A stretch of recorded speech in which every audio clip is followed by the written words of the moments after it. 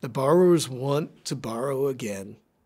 And if they don't pay back, they're not going to get to borrow again. And likewise, the loan shark doesn't want to break your thumb because he wants you to borrow from him again. I'm Kevin Lang. I'm the Lawrence A. Bloom Professor of Economics at Boston University. So I've been very fortunate to have a couple of co-authors who are wonderful at collecting data. One of them, Kaiwan Leong, has a special history that has enabled him to get into places that many of us could not. As I tend to put it, as a young man, he had friends in low places. And as he got older and more mature, even though he was a PhD economist, he was also very interested in social work. And he did work with victims of loan sharking. So he knew people who worked with the victims. And he also knew people who were regular borrowers, and in some cases had personal connections to loan sharks. So he was able to talk to people from the milieu. He was able to hire people who either had been loan sharks or who had borrowed from loan sharks in the past or had worked with victims, all of whom knew their way around in such a way that when they went to talk to the borrowers, they would have credibility. If I were to walk in and say, "Can I interview you about your experience in that loan?" They would probably look at me and say, "No, thank you." But he hired a set of people and got people to talk to them. There's a certain contract which is sort of standard.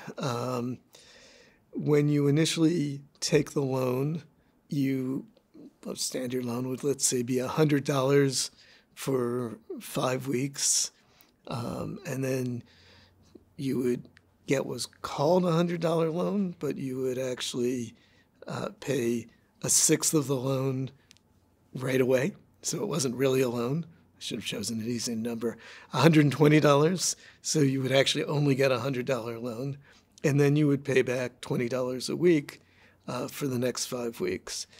If at any point you fail to make the payment, you basically get everything that you paid, not the initial 20, but everything you've paid after that, returned to you, and you get a new loan of 120 minus 20, and then pay it back again in 5 new $20 loans. So the interest rate varies a little bit because it's done in a way that's very easy for everyone to understand, but it's a very high interest rate. The principal consequence of failing to repay one time is that you just have the new loan and the interest is accumulating for you. And as long as you never fall behind by more than a week, the consequences are relatively minor. I think that's one of the things that we really learned about the loan sharking business, which is that it's based on relationships. And from movies and books, I always thought that, well, what happens if you get involved with a loan shark is you don't pay them back, they threaten to break your thumb. That's not what we heard. What we heard is, you get some reminders, you might get some harassing phone calls, but most of what goes on is pretty modest. Now, if you start getting too far behind, things get more serious. Our data from Singapore, and as a consequence, loss of face is very important. And so they will do things that either cause the risk of loss of face, so that maybe they'll shout at you on the street, and maybe some of the people who are on the street will know who you are, so you might lose face. A more extreme thing will actually be to go to where you work and make it clear to everyone, including your boss, that you haven't been repaying your loans, or maybe even calling your parents and telling them, did you know that your child doesn't pay back the money that he owes? And there is more extreme stuff. They might glue your lock so you can't open it, or they might splash red paint on your house. But we actually did not hear cases of actual physical violence.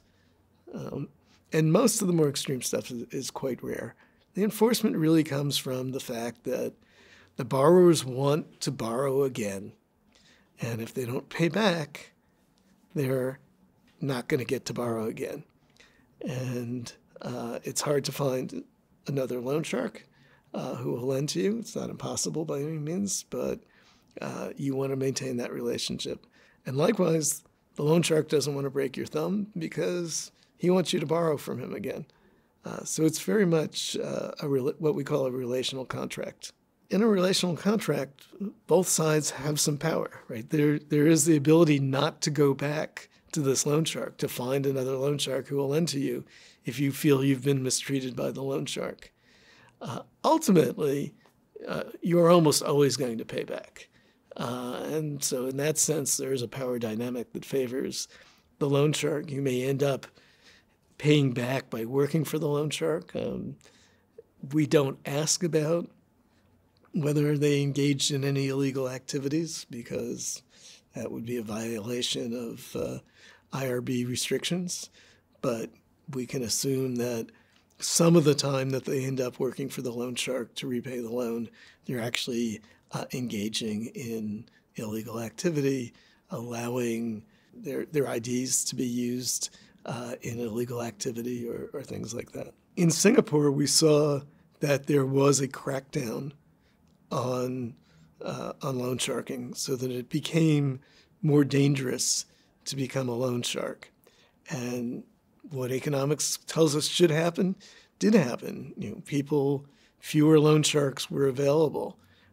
People moved either to safer places, left Singapore, or got out of the business altogether. So there's less supply, price goes up, quantity goes down, and very much saw that. Strikingly, there was not a clear effect on the kind of extrajudicial enforcement that we saw. Seemed like there was more of certain types of harassment and less of other types. But what mostly happened was the interest rate went up. It went up significantly. The size of the loans got smaller. But because the interest rate went up and the loan was smaller, they had a harder time paying it back. And so ultimately, the loans were almost as costly as they had been before, even though they were getting less money in the initial loan. So one of the things we see as a result of this crackdown is that people are more likely to go to borrow from friends and family to pay back because they're paying back a higher interest rate. They're struggling more to pay back. So we see more of them missing a payment at some point and sort of not repaying in fully on time. We see more of them seeking out loans from friends and family. We actually know that ultimately they do pay back, right? So they pay back either by, actually saving, not spending as much, selling off property that they have, or finding friends and families who will bail them out. Now, what we can't tell from our survey is to what extent the friends and families benefit or are hurt by the crackdown, because after all, we're seeing fewer loans. Conditional on there being a loan, we're seeing it more likely that they will go to friends and families to bail them out. We can't really tell whether in the end that's better or worse for the friends and families who are being affected by this relationship between the loan shark and the borrower. I started off, I think, with the Hollywood image of, the poor single mother whose child gets sick. Either they can't work for a while so they don't have income, they need some short-term income, or maybe there's some expensive medication that they aren't insured for, and so they need some money for that. That's incredibly rare. It may be special to Singapore because there are emergency funds that are available in situations like that, but I think not. If you look at the rest of the literature, that really isn't the victim of loan sharking. The people who borrow from loan sharks are people who have some kind of habit that leads them into needing money. Gambling in Singapore is a big one. Illegal drug use is to some extent important. Borrowing money to pay for sex is not unusual. What struck me was that even these people who were really quite desperate for money, they were very willing to accept money from us in order to be interviewed, right? And we weren't paying a lot. Said that if they had a big windfall, right? So maybe they're often gamblers, so maybe a long shot horse comes in and they get a big windfall. My reaction would be, well, this is great. They'd say, okay, I can go pay off the loan shark. And we ask them what would they do, and they'd say, well, I treat my friends to a lavish dinner or something like that. So that to me was very surprising. I thought of these people sort of being trapped, wanting to get out of this relationship, and instead it's very much an expectation. If we ask them, under what circumstances were you borrowing, many of them will say, oh, it's just normal circumstances. And then when you push a little further, oh, yes, well, I was in the middle of gambling or I was in the middle of drinking. And so their concept of normal is different from my concept of normal. And I don't want to be judgmental. I just want to say it wasn't the story I expected to hear. I think there's sort of two different areas that we need to go. One is just more confirmation for other countries. We have good reason to think that what we observed is very typical of a large segment of Asia. The same groups that are involved in this are involved in China and Indonesia, Vietnam, and places like that. So I think that's a big part of the world. So we think it generalizes to a great extent. We also have some evidence that the same sort of groups were operating in the Netherlands.